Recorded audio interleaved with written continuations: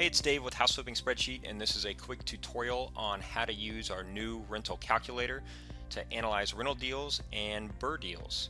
So I'm on the Analyze workflow. You can find the rental calculator in the Alternative Exit Strategies section down here in the bottom left-hand corner. If you click on Rental Calculator, that's going to take you to our new rental calculator tool. So it looks like a traditional cash flow spreadsheet where you're inputting your rental income, your operating expenses, your long-term financing, and then it's going to calculate your cash flow, your equity, and your total return for you. So the first step before you go through the cash flow analysis is going to be to analyze your rental purchase. So when you're analyzing your rental purchase, you're really trying to determine how much profit or equity you can build into the deal. So if you're buying a distressed property, you're rehabbing it, you're trying to add value on the front end. And so that's really what this first analysis is all about, is determining how much profit you can build into the deal by buying a distressed property and rehabbing it and increasing the property value. So it's really kind of a rehab analysis. So the first option that you need to put in here is your after repair value. So what do you think the property is going to be worth after you rehab it? So let's just plug in $175,000 for this property, and let's say that we think we can purchase it for around $100,000, or maybe the sellers listed it for $100,000. So I'm going to plug that in there, and then it's going to automatically calculate your buying cost for you. So right now we're doing a percent of purchase. You can also change that to lump sum if you just want to input a lump sum value there. But 2% of $100,000 is $2,000. So we've got $102,000 for our purchase and buying costs.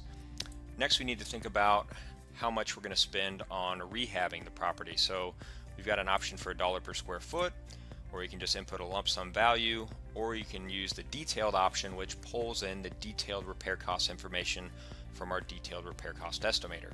So I'm just going to use the $1 per square foot amount, and I'm just going to use maybe an average grade, rental grade remodel for 1,500 square feet. So 1,500 times $30 a square foot is $45,000 for this remodel. Next is you're going to be your holding cost during the rehab. So these are going to be your property taxes, utilities, insurance. So I'm thinking it's going to take around 2 months to do this rehab. Our property taxes are around $2,000, so I'm just going to plug in a formula there to figure out what that is. So that's $167 a month. Maybe $250 a month in utilities, maybe $125 a month in insurance. Maintenance is really more for like lawn mowing or snow removal, so I'll just plug in a value there as well. And then so you can see we've got about $622 a month times 2 months is $1,200 in total holding costs during our rehab. And then the next section is selling costs. So cost to sell the property, I've got that plugged in as a percentage of the ARV, but again, you can change that to just a lump sum value. So 7% times 175 is equal to $12,250. So how are you going to fund the deal is the next question. So that's the final thing that you need to set up on this purchase analysis, is how you're going to fund it. If you're just going to be funding it with your own cash, so maybe it's just a cash purchase, then you can just leave it as cash purchase. Otherwise, if you're going to be getting outside funding, that'll give you some additional options here for how you're going to fund the flip. So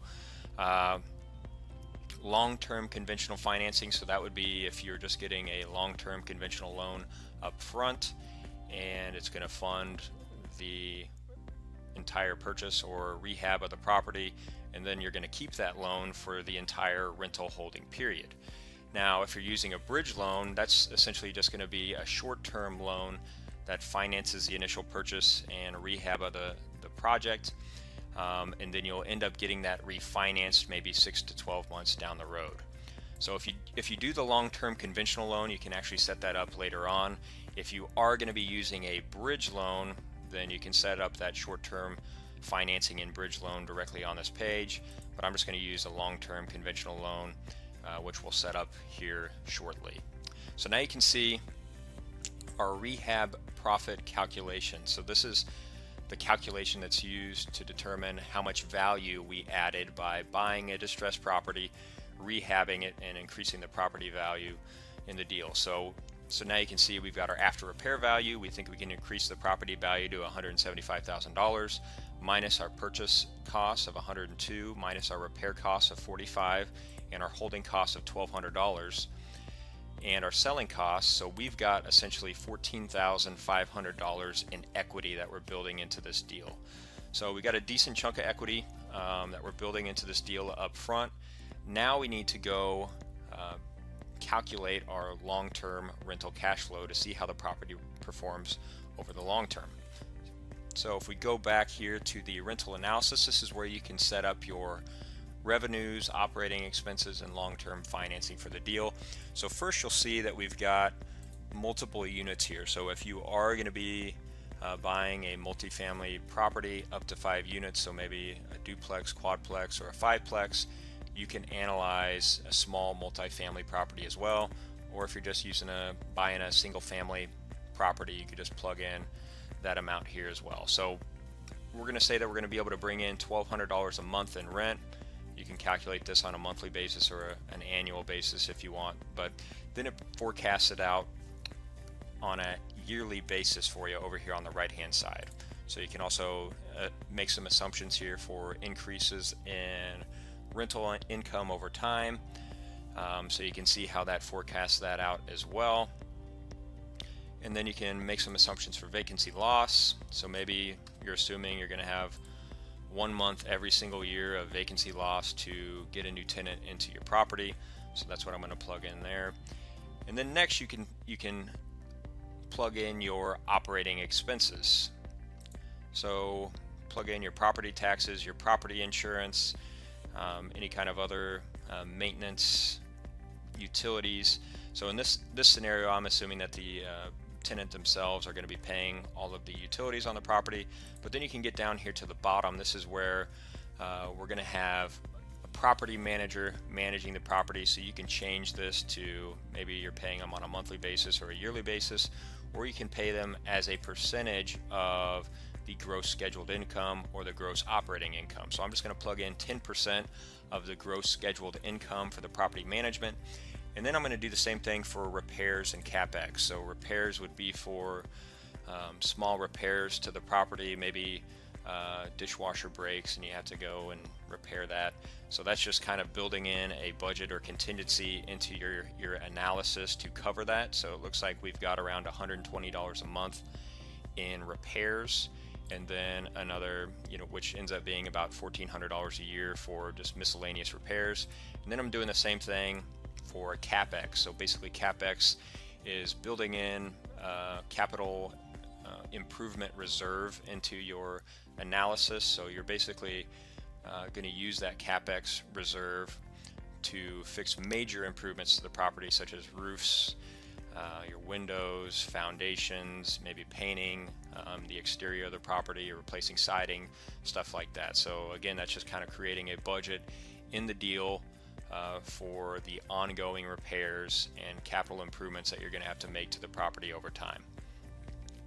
So then your net operating income basically takes your gross operating income, deducts out your operating expenses to calculate what your net operating income is going to be for this property. Now you can set up your long-term financing. So you'll see over here on the left-hand side, we have a little setup tab. If you click on the setup tab, that's going to pull up your long-term financing setup page. So you've got a little drop-down menu here. You can set up how you're going to fund the loan here. So we've got some different loan values. So the ARV, that's going to use the loan value from what you set up as the initial after repair value on the property. Purchase and repairs, so purchase, that's going to be the purchase amount that you established, or purchase and repairs, that's the purchase plus the repairs amount. So right now we've got it set up at $175,000, which is the after repair value. But let's say that our lender is going to lend at 70% of the after repair value. So that's where you can plug in this loan to value ratio here. So 175,000 times 70%. So we've actually got a loan to value reduction of $52,000. So our long-term loan that our lender is going to provide for us is going to be $122,000. So again, that's 70% of $175,000 is $122,000. So now you can set up your loan terms for the loan. So you can set it up as an amortized loan or an interest-only loan. I would imagine it's probably going to be an amortized long-term loan for you.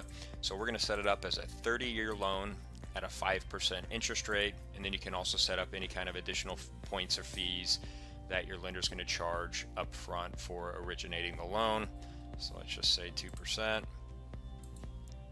Now that we've set that up, you can see what your initial cash outlay is going to be. So your total project costs for the project are going to be $148,000. So that's going to be your purchase amount plus your repairs plus your buying costs plus your holding costs. Your lender is only going to give you $122,000, so you're going to have to bring $25,000 to the table to fund some of those repair costs or buying costs and holding costs on the project.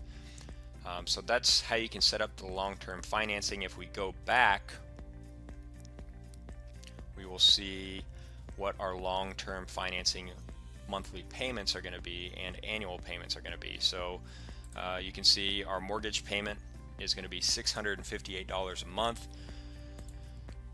In the first year, $507 of that is going to be going toward the interest, and then our principal amount is going to be $151 a month. So you can see on an annual basis that's $6,000 in interest, $1,800 in principal, and then you can see our total financing amount here is $7,891.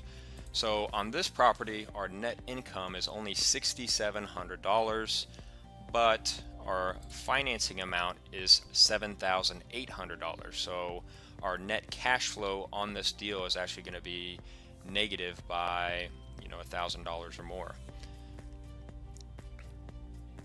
And then this is where that cash remaining in the deal feeds over. So if you remember, we had $28,000 of our own cash that's going to be invested in this deal. So that's where this value is feeding over to. So you can see we've got $28,000 in the deal, and now we can see where the other results, such as what the property value is going to be, what the cash flow is going to be, what your equity earned is going to be, and what your total return is going to be. So the property value in the first year, when you initially rehab the property and increase the property value, it's going to be $175,000. At the end of the first year, if the property appreciates at 2.5%, it's going to be worth $179,000. In the second year, $183,000. So you can see how your property value is increasing, and then down here, the property appreciation is calculated as a part of your equity earning on the project. So our cash flow, if we didn't have a loan on this project, we'd be making $6,700 a year in cash flow, positive cash flow. But since we do have a long-term loan on this deal, we're actually going to be losing around $1,100 on an annual basis. So this property actually is not providing positive cash flow. So if you're looking for a positive cash flow on your rental property, then this may not be a good deal for you. If you're looking for more of an appreciation from an equity standpoint, then that's where this kind of comes into play down below. So you can see we've got our initial equity that we built into the deal from the purchase and the rehab. So again, that's from that initial analysis. If we go back up to the top, we've got $1,400 in initial equity that we built into the deal by buying a distressed property and renovating it and increasing the property value. So that's where that comes into play. And then you've got your equity earned from paying down the principal. So if we go back up to our long-term financing, we're paying down the principal on the loan of $1,800. So that's your equity earned from paying down the principal. And then we have equity that we're earning from the property appreciating. So all in all, in that first year, we're actually generating around $20,000 in equity. And then in the second year, we're going to be generating $1,900 in equity from paying down the principal, and then another $4,800 from the property appreciating in value. So although this property is cash flowing a negative $100 a month or whatever it is, $93 a month, it is going to be able to generate some decent equity on the front end, and then over time you're going to be paying down that principal. And if property values continue to appreciate, then you could assume that your property is going to provide some appreciation equity as well. And then so you've got your total return, which basically takes into account your cash flow and your equity.